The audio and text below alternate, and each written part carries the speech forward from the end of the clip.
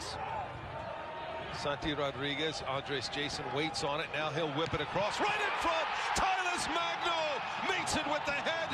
First shot of the second half for New York City. And Magno puts it in the back of the net. It is 3-1. Oh, what a goal. An absolutely fabulous goal. It looks like there's a clash inside that Montreal box. A couple players down, maybe a little head collision. But this ball is just brilliant from Andres Jason. It's perfect. It's inviting someone to attack the ball. And Talles Magno does exactly that.